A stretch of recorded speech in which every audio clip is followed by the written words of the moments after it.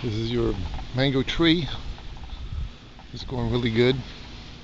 And that white stuff I put on it is that Severin dust I put on yesterday. We got from Home Depot. And these are the new mango plants, and they're growing good. There's one plant there. This one hasn't sprouted yet. This one has a good sprout.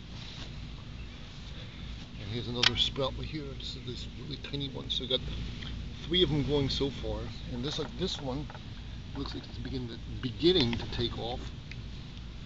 So far we got 3 out of the 6 that I planted. One I haven't seen any growth, but I think this is beginning to come up. And there's your tomato field, the tomato plantation. None of the seeds have come up yet. I'm expecting it to come up very soon. That's the update on the plantation. And this is the orange tree. I said this white dust, that's the Seven dust. Because as you can tell, the white flies were voraciously eating the leaves, as you can see there. And so that's why I had to get that Seven dust. Because these white flies, they are voracious eaters. They will eat an entire tree up in no time. So I got this Seven dust. It keeps them going. I don't see any white flies on it now, because they don't like that Seven dust, so it kills them. That's your orange tree. There. And this is the loquat tree. There's no loquats right now. They usually come out twice a year, but usually in the cooler months. So I'm thinking to probably come up with a crop of them probably sometime in November or December. These are the actual starts, the buds of them, the loquats. They're actually a very big Japanese delicacy. And I have these kudzu plants that are cutting into the plant, so I gotta chomp them down because they will strangle the tree. So I gotta get rid of some of these kudzus.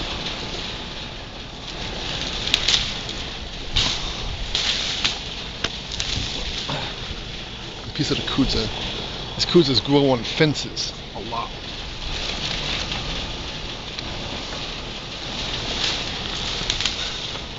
And they go very fast, especially in wet weather.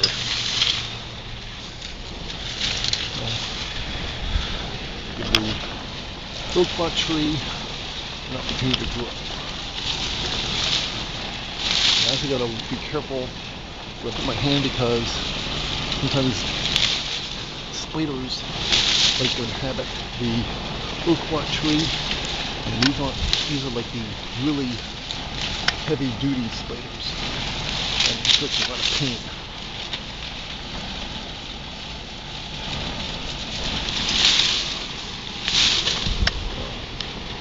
A little bit less.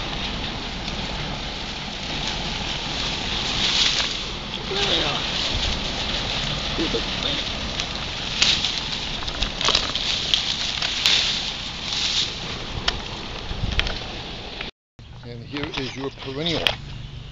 It is growing really big, about 2 feet tall, and growing incredibly well. But these are very thirsty plants, so you have to keep watering these constantly. I watered it this morning, about 5 o'clock this morning, and I water it usually about twice a day. And that is a really good, strong perennial. And this is the cocoa plum tree, and the cocoa plums, red tip cocoa plums, and these berries are edible, but they're very bland tasting. And you probably noticed I'm wearing the hat that you mentioned. The hat. But the taste of these things are very bland. They have like you can see they got a very big pit in it. So really only that white stuff is edible. And people in Florida, oops, just dropped one. But they got plenty more. Kind of old.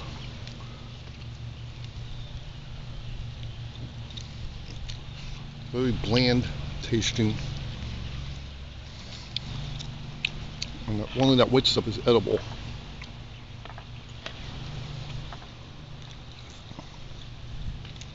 and the skin. Well, it's an edible plant, but the food is not very good tasting. It's like I said, it's unsweet. Well, I say like semi-sweet, very semi-sweet.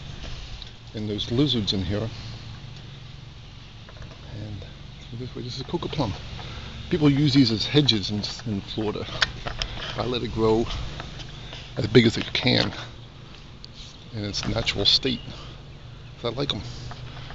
And there's your coconut palms. And the coconuts are growing on the coconut palm. Yeah, looks like it's getting ready to rain.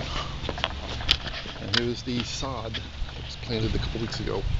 And that is growing really good, nice and green.